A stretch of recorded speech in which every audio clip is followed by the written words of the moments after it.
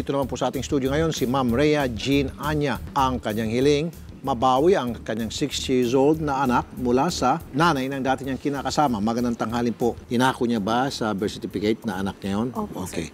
Saan po lugar itong nanay ng inyong pong kinakasama dati? Sa Calamba, Laguna po, sa Barangay Palo Alto po. Bakit ayaw po ibigay? Gawa daw po nung mahihirapan daw po yung bata. Kaya ang gusto po ni nanay, doon daw po ako tumira. Ang hirap naman po nung gano'n. Nung nakatira po ako doon para lang makasama yung anak ko. Teka muna, hiwalay na kayo. May pamilya na po yung May lalaki. pamilya na lalaki. Gusto niya, titira ka doon. Opo, para makasama ko po yung anak ko. Magkikisiksik ka para lang makasama ang anak. Kasi nga daw po yun din daw pong anak niya tsaka yung asawa ay nasa ibang bahay naman daw. Tsaka isa pa pong reason niya po ay ang bagong patakaran daw po ng school na pinagpasukan sa anak ko ay hindi daw po ibibigay talaga yun kahit magulang daw po yung magdidesisyon na itatransfer na yung bata. Ang dami mga dahilan, ano po?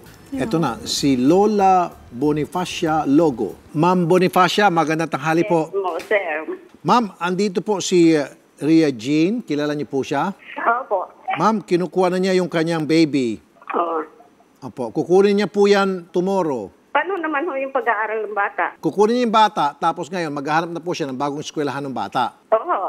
Ay di, yan ho, ibabalik sa pag-abroad. Nay, sinabi ko naman ho sa inyo, kung gusto niyo ho makita yung certificate ko pa na nag-resign na po talaga ako doon, hindi niyo ho kasi ako iniintindi, Nay. Nagmamakaawa naman ho ako sa inyo eh. Kahit naman ho siguro kayo nasa sitwasyon ko na hindi niyo naman ho siguro gagawin na mag-stay ho ako dyan sa inyo. Kahit naman ho nasa ibang bahay na ho yung anak niyo, ang hirap naman ho na ang sitwasyon ko bilang isang ina para makasama ko lang ho. Tapos nakasama po ako sa inyo dyan sa bahay ninyo.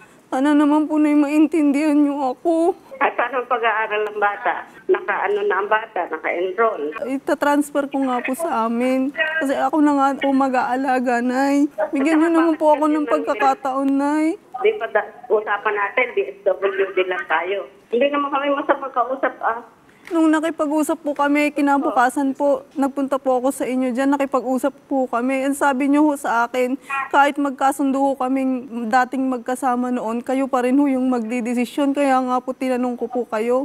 Hindi ho po pwede. Bakit pwede Lola? Wala naman kaso kami eh. Hindi naman namin pinabayaan ng bata. So paano yan, Lola? Pag pupunta kami dyan, kasama po yung police, kasama po yung social worker. Hindi. Kaya gusto ko mag-usap muna kami ng mahusay. Ma'am, makinig kay Ma'am, ha? Ma'am Remy Alvarez, Social Welfare Officer ng Calamba, Laguna. Madam, magandang tanghali po. Hello po, magandang tanghali po. Yung pong baby ngayon, nasa dating Hilaw na Byenan. Opo. At 6 years old po itong bata. Opo. At gusto na po kunin ng nanay. Opo. Ang sabi po nitong Hilaw na Byenan, no can do. Kailangan, kung gusto mo, dito ka tumira para mapasayo yung bata. Hindi naman pwede yun. Sa tulong po ninyo, at sa tulong po ng PNP, kukunin na po natin yung bata. Ano po? Opo, sige po. Bukas Madam, po ba? sobrang thank you, Madam, ha? Dadaan kami dyan. Sige po. Yes, ma'am. Thank you. Ayoko ho ng ganyang usapan, sir. Kasi ako hindi masamang tao. Kung mabuti kayong tao, maintindihan niyo po yung kanyang feeling bilang isang ina. Naging ina din po kayo. Biro mo yung kanyang pagiging ina, pinagkakait nyo. Kailangan para siya maging isang ina, kailangan tumira dyan sa iyo. Gusto mo bang tumira sa kanya? Hindi po, sir. Ha? Hindi po. Makikisiksik ka sa kanya? Hindi po. Ayaw mo? Hindi po, sir. Hindi talaga? Hindi po. Meron lang po sana akong isasama. Yun po kasi mga gamit ko po na, pundar ko po ng dalaga pa ako. Ay, makukuha natin yun. Kunin ko po sana lahat. Kunin natin yung baby mo, tsaka kunin natin yung mga bagahe mo. Okay? Okay, sige po. 101% makukuha natin yung baby mo. Walang magagawa si Lola na ito. So meron tayong kasamang MSWD, may kasama tayong barangay, may kasama tayong police. Full force ho yan. Sige ma'am, tomorrow, nasa inyo yung baby mo.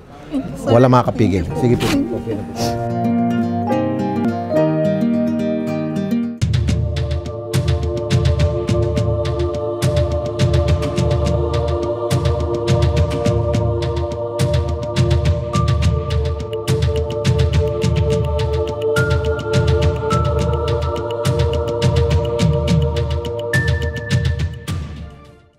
Ilang taon na ang bata? 6 years old, 6 years sir. old. So, siyempre, custody talaga ng parents yun eh. Ngayon, ang nire-request po ni Sir Raffy, tulong kay Ma'am Rhea na ma-assistihan ng ating city government through CSSYD and then the police na ma-recover yung bata. Daan muna tayo sa barangay for courtesy call natin. Okay. Pagkatapos, punta tayo sa bahay.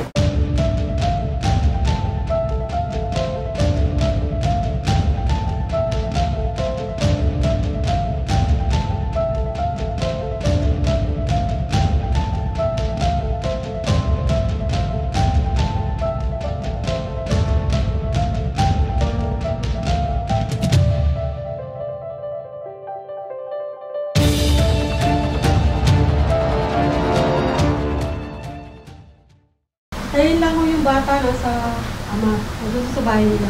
So dadating din po yung tatay? Oo. Kukunin po namin ngayon yung bata. Mag-usap muna silang dalawa ng maganda Sabi, para sa bata. sabi niyo ho kasi na kahit ho mag-usap po kami, kayo din ho magdidesisyon. Kung may kaharap na maraming tao, hindi ko bibigay sa inyo. Pero kayong dalawa, bahala kayo magpulong sa inyong anak. Pero ano ginawa mo? Bakit ginanito muna agad kami? Wala naman ho akong ginawa ho ano. Legal lang naman ho yung sabi niyo nga ho, legal lang naman ho. Sa pilitan nito ibibigay ko naman sa iyong anak mo bakit kami nakaganito? Bakit tayo nakaganito? Wala naman ho sigurong gaano masama kami na. kasamang tao at kami ginanito mo. Hindi ko pinagkakait sa iyong anak mo. Anak mo yon. May karapatan ka doon. Ba't di mo sabihin kasi na yung Jaya na yan ang nag-ano sa... Bakit? Ikaw huwag makialam ha. Ang dami kasing post yan eh. Huwag na mo sumagot. Daming po! Hindi mo pinastos ang nanay ko! Inano mo ba yung nanay mo noon? Ate. O, yan ang ayaw ko ha.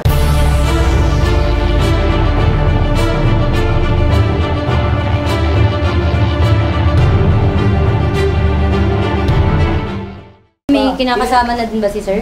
Meron na rin. O, dapat pag-usapan niyo po, sir. Sa barangay na lang siguro kayo magpirmahan.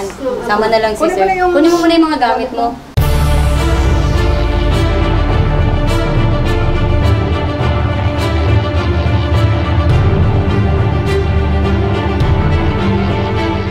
Yung bata, sir, ikaw din ang nag-aalaga dito? Dito po natutulog, pero pag umaga po, napunta po ako dito.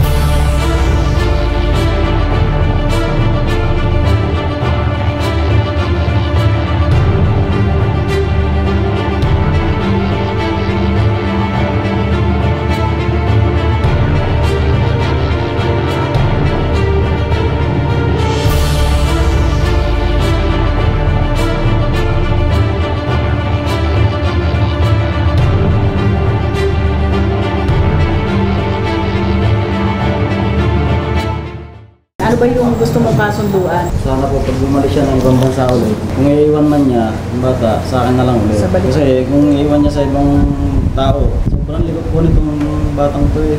Ganito din po ang concern ko dyan. Papayag ko ako na ganun ho yung magiging ano, kung magiging maayos ho yung ano. Kasi nagpapataya nga po siya ng STL. Eh, paano ho niya masusuportahan yung anak ko? Paano ho niya magagawa ho lahat ng obligasyon niya? Yung sustento, wala problema sa akin. Tapos, Ako bahalang dumiskarte noon. Hindi mo na kailangan isipin yun. Kung halimbawa aalis ka daw uli, ang concern niya ay iwan mo uli sa kanya. iiwan ko ho sa kanya kung masisiguro ko na may maayos ho siyang trabaho. Hindi maayos sa trabaho. Eh, nag-aaral nga sa private to. Ako Tayo naman dalawa. Tayong dalawa. Ngayon lang yan, October ngayon lang to, ngayon lang to. October ka, huling nagpadala. Ngayon lang to, di ba? Ngayon lang to na hindi ako nag-ano.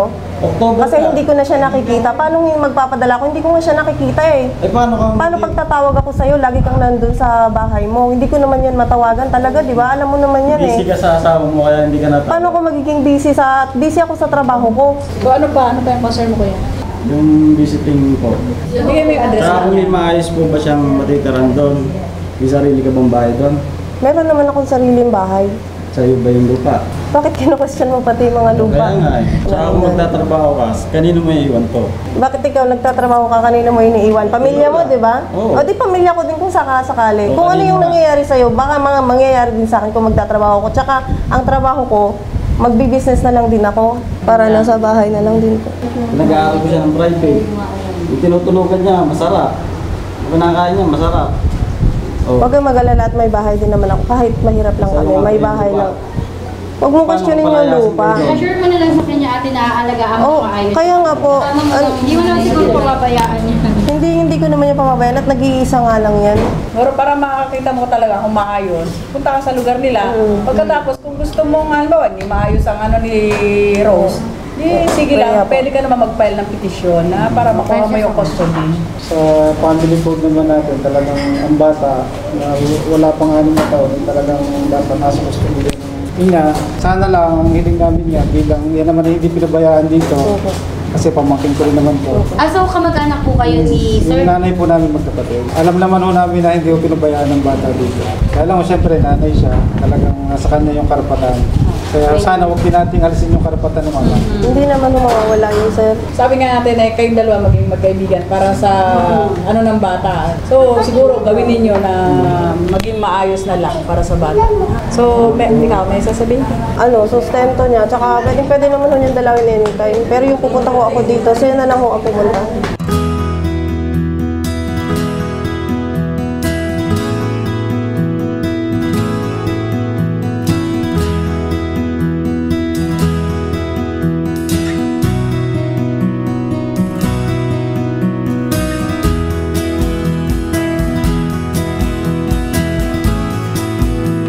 Sir Raffy, thank you po. Sama ko na po ngayon si Raven. Kung di po dahil sa tulong niyo, hindi ko po makukuha si Raven. Sobrang salamat po, Sir Raffy.